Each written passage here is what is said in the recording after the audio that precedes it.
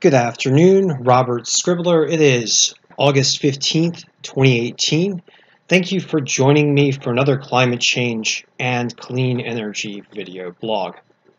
Now for this segment, I'm going to talk about the present state of Colombia's glaciers as it relates to human-caused climate change. But before I do, I'd just like to provide for you this graph, which is given by the National Snow and Ice Data Center for the United States.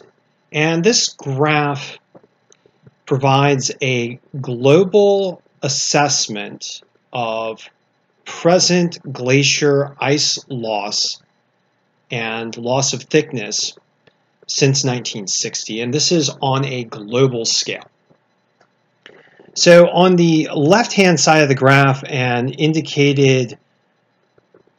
the right-hand side of the graph and indicated by the brown dots are cumulative loss of thickness for glaciers moving forward in time.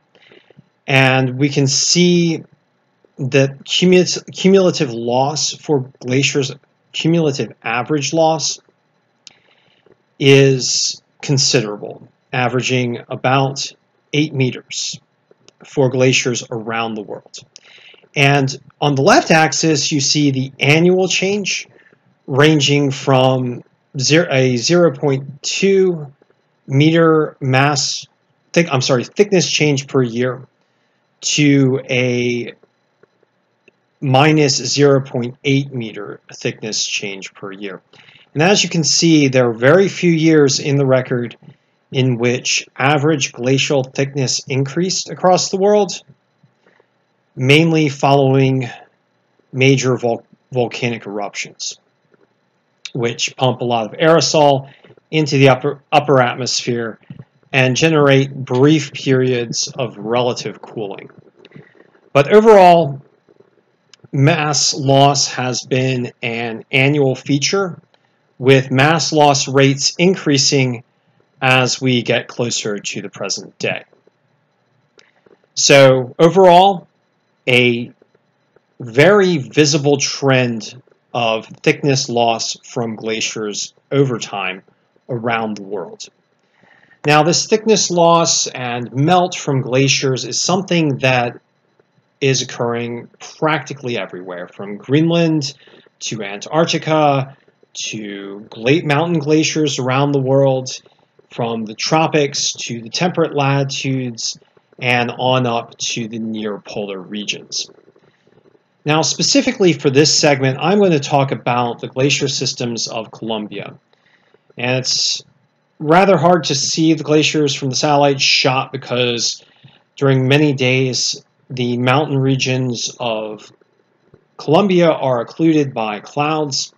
But this is a picture from February of this year of Colombia showing both mountaintop cloud cover and rather widespread wildfires across Colombia.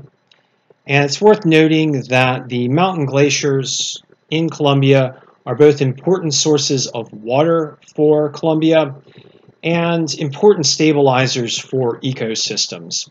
So if you lose the glaciers in Colombia, and unfortunately we're starting to lose them at a rather rapid pace, then there are multiple environmental and water security and sustainability impacts for the region. Now, Colombia, again, is just one of many regions that is experiencing glacier loss, but it's likely one of the first regions that will see the complete loss of glaciers unless fossil fuel burning ceases very rapidly and we have a very strong global response to human-caused climate change. A recent report from Colombia's Institute of Hydrology, Meteorology, and the Environment notes that during the 7-year period from 2010 to 2017, Colombia's glacier coverage has decreased from 45 square kilometers in 2010 to 37 square kilometers in 2017. And this is an 18% loss, or nearly 1/5 loss of the total glacier coverage in Colombia.